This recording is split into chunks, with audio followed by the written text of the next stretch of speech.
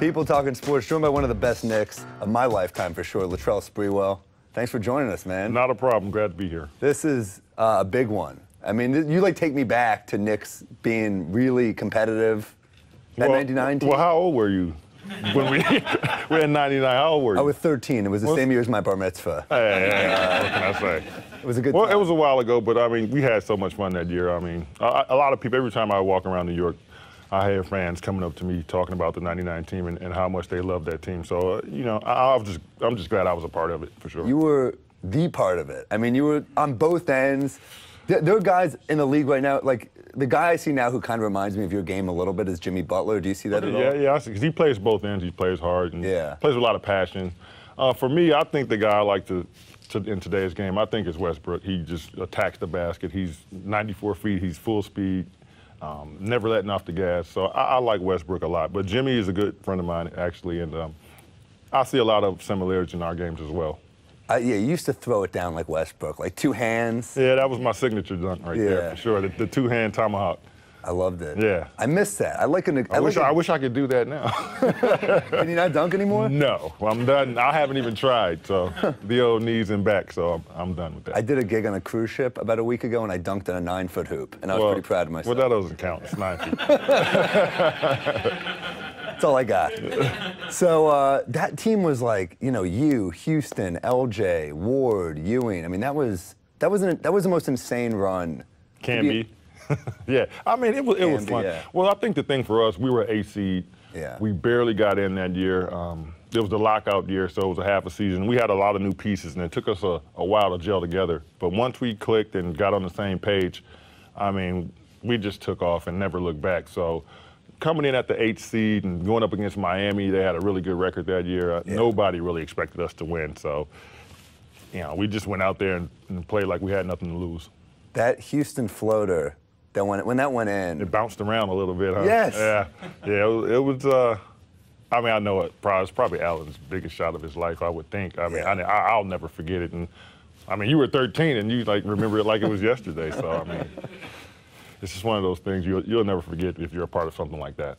You had, I mean, that Game 5, we lost to San Antonio in the finals, but your Game 5, like, it gives me chills still to think about. Yeah, I mean, I just didn't want to see them celebrate it on the garden floor. I mean, I still feel bad that it happened. What can you say? I mean, Timmy was, I mean, he's still, well, not now, but he was so tough then. I mean, even throughout his entire career, I can just remember just him, LJ playing him, and he turns around and off the glass there 5 or 6 times in a row. It's like, how do you stop this guy? There's nothing we could do with him. So he was in the zone. I think I was in the zone, and we were just going back and forth. Like I said, it was a great game. Unfortunately, we couldn't win it.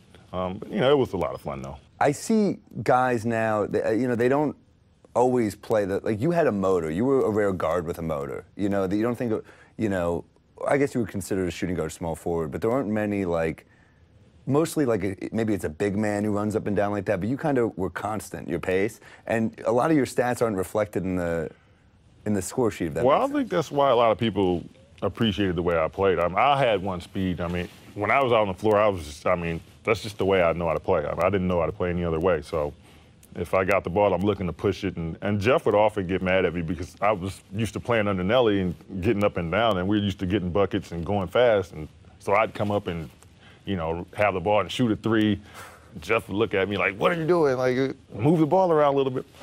I was wide open. You know, like, it's a good shot. So I had to learn. I mean, it's a different system, and it took a while for me to adjust. But, yeah, like I said, the West Coast offense it's a lot of fun as a player because you obviously get to go up and down. It's more fast-paced. You got to be in great shape. Like, not absolutely. I mean, you got to be in great shape anyway to be in the NBA. I mean, training camp is the hardest part. Getting back involved in thing over the summer. It's just tough to get back in shape. But once you do, I mean, you know, that's what it's about. Trying to be in the best physical shape you can be so you can go out and perform the best you can. Do you see, like, it's a different age now, because I see Porzingis over the offseason, he's, like, posting videos of him, like, lifting and stuff. Like, that's a different time. Well, it's obviously a different era. I mean, what was it, 20 years ago almost? So, I mean, what can you say?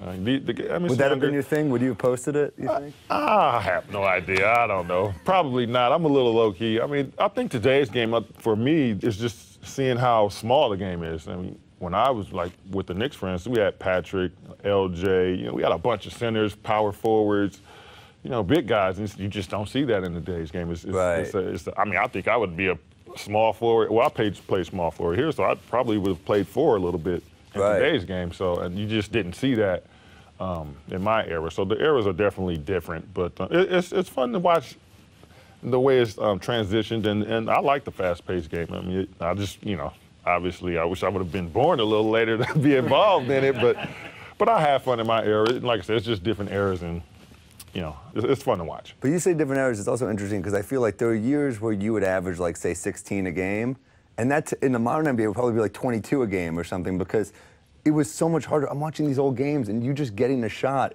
It looks like you get hit every time. Well, especially when I was here with the Knicks, we played more of a slow-paced, ball control type of style. So we weren't necessarily looking to get up and down and go. We would grind it out, and our thing was getting stops. I mean, Jeff was really a stickler for getting stops. I think he picked that up from Riles. Riles definitely is a defensive-minded coach. So that's just the way we play. We grinded it out every night, and that's why the games against Miami, I mean, they were tough, low-scoring, physical games, but they were still a lot of fun. What's your craziest memory of Jeff as a coach? The time he jumped out in front of Marcus when he swung at Danny Ferry, and he came to practice with like 6 stitches and a black eye. He's like, I took one for the team. That made me love him so much. I really love him. Well, he jumped in like, no. Pow! I was like, wow. So yeah, I think that's the funniest by far. Yeah, and he was a disciplinarian for sure, right? Absolutely, but Jeff, I mean, he's, you know, at the time we were like, he's so like into every little detail. You know, he was like, Jeff, you need to get some sleep, man. After we land, he goes right to the practice facility and starts watching film all night, and we practice at 10:30, and you can tell he's been up all night, but that's just how meticulous he was when he coached. He looked very stressed out. Well, he looks a lot better now. Yeah. He doesn't have the pressure, and obviously there's a lot of pressure to perform in New York, so it was a lot of pressure. And Jeff, he wants to win, so he has that passion and drive to win, so he definitely he gave his all for sure. What's interesting to me is you had the incident in Golden State, and then, you know, the Knicks pick you up, and it was like that thing where you're like, was there a moment where you're like, you had all this time off, was there a moment where you're like, I wonder how they're going to receive me here in New York? Well, you always wonder that, even if it hadn't been New York, wherever I had ended up, I was, you know, going to probably have those thoughts, and you know, obviously some people were against it, and others were fine with it. So for me, I think the thing that I needed to do was just get out on the floor and showcase my talent, you know, keep my nose clean, and just go forward and look forward and not behind. This Knicks team, like, what are you seeing that you're liking in this year's Knicks team right now? Because they're playing pretty well. Well, I think right now they're just playing with a lot more passion. I think that was the thing that was missing. Just go out and play with passion and fire. I mean, that can make up for a lot of things on the floor if you just go out and give 100%. I think New York fans are used to seeing teams like the team that I was a part of that would go out and just compete, and you knew even if we didn't win the game, you were like, wow, I mean, those guys really played hard even though they didn't win. You know, I feel like I got my money's worth, you know what I mean? Yeah. So and I think they're doing that now. People see the effort, and they see the intensity, and they see the passion on the floor, and that means a lot. That's cool. All right, well, we got more with Latrell right after this break. Stick around, and People Talking Sports.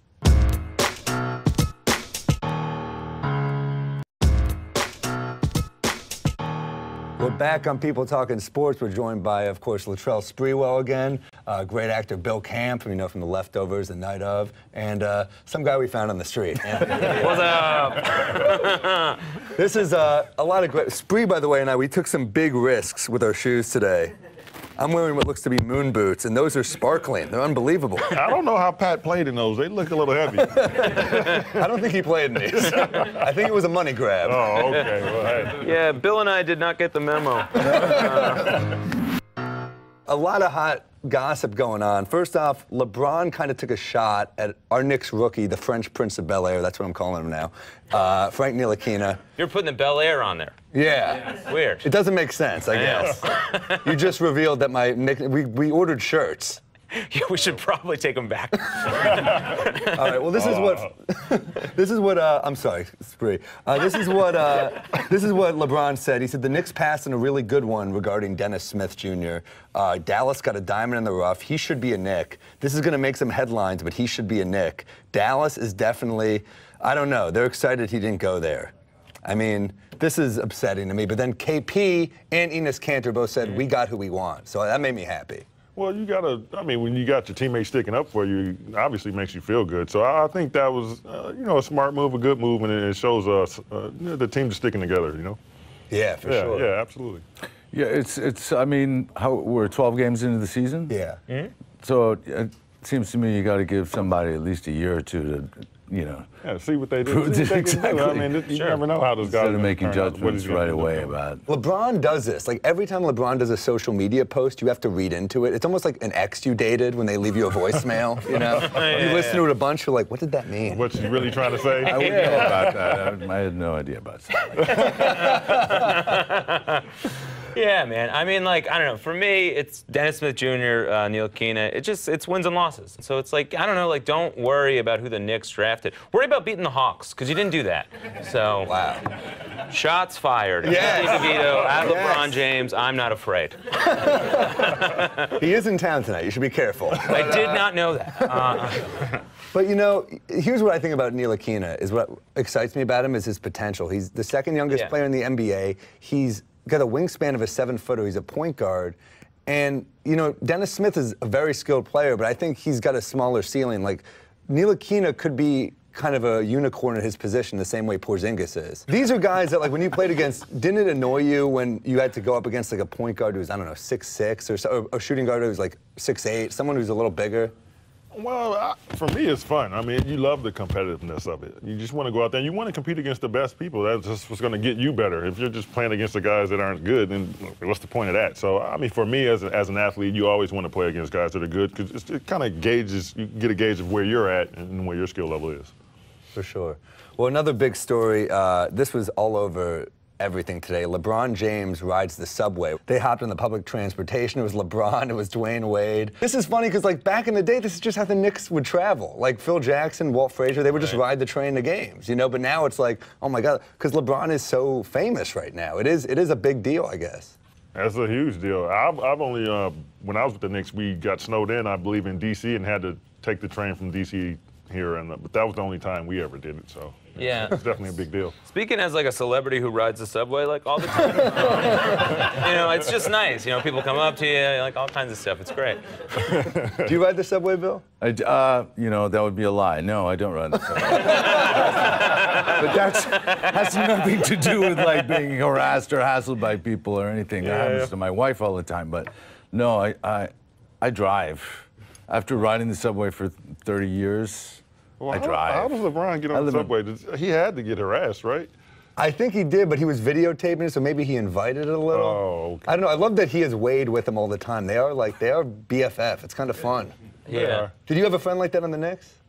Camby. Marcus, yeah. I love that. Rick Brunson. We were a tight group anyway. But mostly for me it was Marcus and Rick Brunson, John Wallace. So yeah. Wallace is our guy. Yeah, He's a regular in the show. Yeah, I heard about him. Oh, really? What does he say? Oh, no. We were friends. No, he loved it, though. He told me to go out and have a good time. Yes. Yeah, he definitely mentioned you guys. I love that Wallace is talking about us. This is huge for the show. I think it's funny, too, with LeBron, on the subway with Wade. I mean, you know how you have, those, the dancers on the subway and then they ask for money? It's he can't lie. If you're LeBron James, it's if I'm a dancer, I'm I know your contract. You know what I mean? There's no way you're I don't know if I have change. It's you have this many million over 8 years.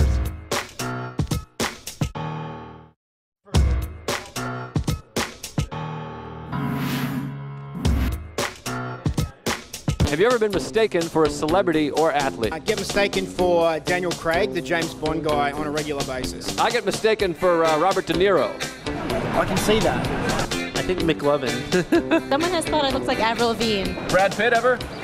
No, but it's a compliment. People think I'm the guy on Breaking Bad. Oh, Bryan Cranston, I can see that. Plus, you seem like you might, make drugs for a living. Josh Peck, I got Josh Peck along. I don't know why. Oh, wow, I can see that. You look like a Peck definitely not. What about Tom Cruise? Nope. Barbara Streisand? No, but I do look like my mom, who sometimes gets told that she looks like Valerie Bertinelli. We're 2 degrees from Valerie Bertinelli. All right. Bill, do you ever get anyone? Sadly, no. I never do. Recently, though, I got stared at by a guy at a store who was the manager, who thought he knew who I was, that he recognized me from somewhere, and then he said, "You sell shoes." I bought shoes from you once. He thought I was like a shoe distributor for some brand. That's a real misdirect right there. Yeah. Did you go with it? No, I didn't. I should have. I didn't think that quickly. But. I was doing a show the other night, and this guy came out after the show, and he started praising this comic next to me. He was like, "You're one of my favorite comics. You're so great. You're one of the best." And then he turns to me and he goes, "And you were Sam Morril." And that was it. That's all. He just walked away. Just confirmed who I was. That's right. What can you do? Yeah. Did you get anyone, Spree? Not really. I think when I was with the Knicks, they did an article in some magazine, and they had myself and Samuel Jackson next to each other. So, wow. Yeah, so all my teammates are giving me crap the whole for like Man, calling me Samuel, pass the ball. I never thought about that until right now. Kinda, yeah. Yeah, I mean, when I saw it, I was like, I didn't. Yeah, that's crazy to be famous and then get mistaken for like another fame. You know what I mean? Yeah. Well, hey, what can I say? Because like, I was talking like I know. It's like you either get Latrell Sprewell, who you are, or Samuel L. Jackson. That's like funny to me. I get myself all the time, and I'm like, nah, I get that. That's what I tell them. I get that a lot. Yeah, you do that? That's funny. I get that a lot. Yeah. Yeah. Then you go, I'm actually Samuel L. Jackson. Rudy Gobert is out because of a dirty play by Dion Waiters. It was pretty dirty. Even Tanya Harding was like, ooh. Let's try another one. I'm kidding, we're done. But I mean, what happened? He just dove right into his knee, and it's a really? bone bruise. And Rudy Gobert, the second leading vote getter and Defensive Player of the Year last year, out now for like 4 to 6 weeks. Oh, wow. This is a huge blow to Utah. He's a team. Yeah, he is the whole team. Defensively, at least that's, He's everything. They're nothing. Was he just going for a loose ball then? I don't know. Now I didn't think it looked dirty. It did look like he was just going for a loose ball. Yeah. I think it's Dion Waiters and it's Rudy Gobert, so you're gonna go with Rudy Gobert over Dion Waiters. But I didn't think it looked dirty. No. And then Dion Waiters defended himself in the press. If only he could do that on court. That'd be great.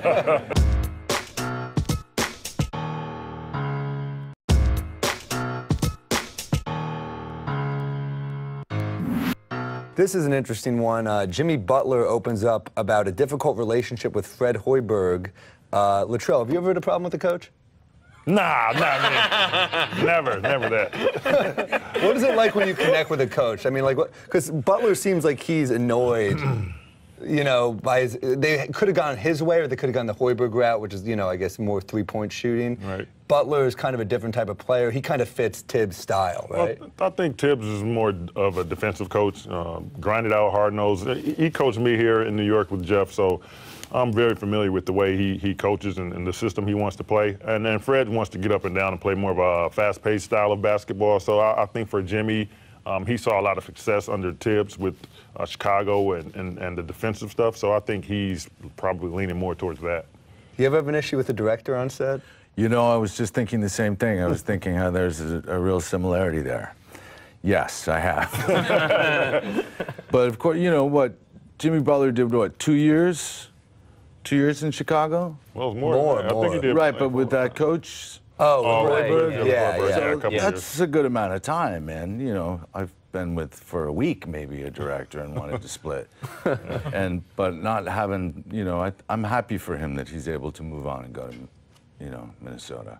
And I think that team fits his strengths more as well, just in terms of like Wiggins and Karl Anthony Towns are such great offensive players, but then Jimmy Butler is such a great perimeter defender, so like he complements their offense very well. So I think also think he brings the element of leadership to that Sure, team. Because they're such a young team. To have a veteran player that's been through playoff games and experienced some of the things that he has, I think that's going to go a long way for helping them as well. That's a great point because they're a team that is terrible in the final 2 minutes. Right. And someone like Jimmy Butler, to have a guy to go on both ends. Right. Yeah. Who can defend the best player but then also take the last shot. I love that.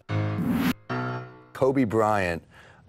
Kobe can't stay out of the headlines because you defended the guy. Absolutely. It wasn't fun. I remember some of those were wars, though. Oh, we definitely had our battles. I mean, honestly, it was fun, but he's such a tough cover. I mean, you had to do your film work, and you definitely knew who was coming in town the next day. Did you talk to him while you were defending him?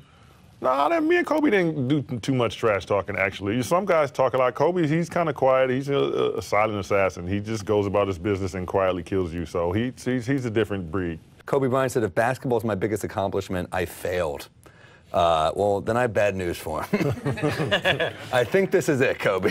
Yeah. You can't top that. When you're Kobe, how do you top that? Well, he hasn't failed, and I think that was a joke. He's obviously a great player. The thing that to see, I think just the way he that last game in LA when he scored, what was it? 60 like to see, and he hadn't been playing well that year, and to see him go out with 60, I mean, I think I talked about that for like a month afterwards. It was amazing to see him go out that way. I admire the fact that he still wants to, move forward. He's still thinking in that way of like, I haven't arrived at something, like he's had this incredible accomplishment with this first half of his life, or the first 2 chapters of his life. The fact that he's thinking ahead like that, I admire that. Yeah. I just hope he doesn't make another rap album. I hope this isn't what he's hinting at. This is another one of those. Doug Poet too, baby. Yeah. Him and Shaq? What's that? Him and Shaq. Oh, you want him and Shaq to come back together? Wow, you're the only one in that group. I mean, I respect it, Spree. I can't believe. Yeah, man. Well, this has been a great episode of People Talking Sports. Thank you so much, Bill. Thank you, Spree. And keep watching this show. I feel like we're really building some momentum.